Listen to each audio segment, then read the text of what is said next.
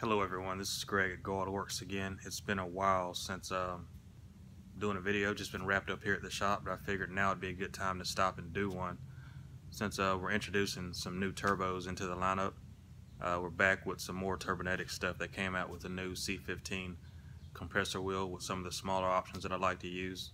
I'm a fan of the smaller turbos that are better applications, better suited for street car, road race type applications where they come in soon and make good power. So we finally got those in. I figured I'd stop and show you up close, since I've had a lot of calls and emails about when we're going to get them, or have I used them, or have we seen them yet. So we finally got them in with the compressor wheel and turbine wheel sizes that I wanted. So I'll go ahead and show you those close up. Okay, this is the new T3 C15 4857. It's 48mm compressor, 57mm turbine wheel. It's in their compact package.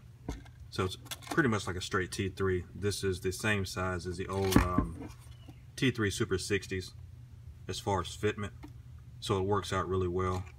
This particular one is journal bearing, but I got them all with oil and water cooled cartridges, so you can add water lines for you to help extend the life.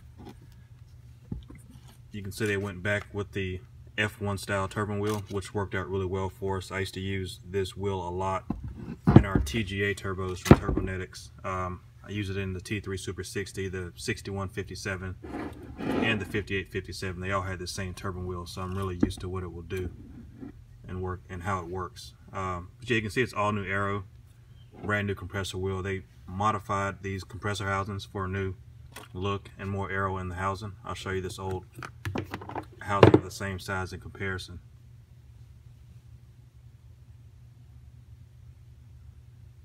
I like the satin look over the polish, and the new compressor inlet, which for a turbo this small, it still has the bigger 3-inch inlet, 2-inch outlet. And I'll pop the cover off and show you up close with the compressor wheel.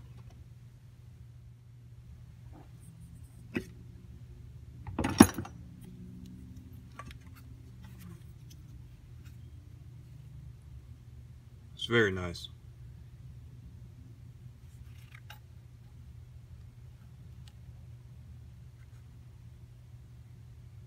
And again, you can see the F1 style turbine wheel.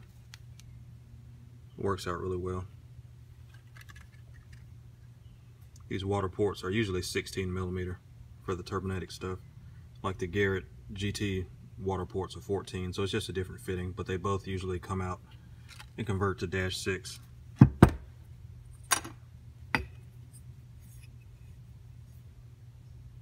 And you can see the cut in the aero in the compressor housing is functional.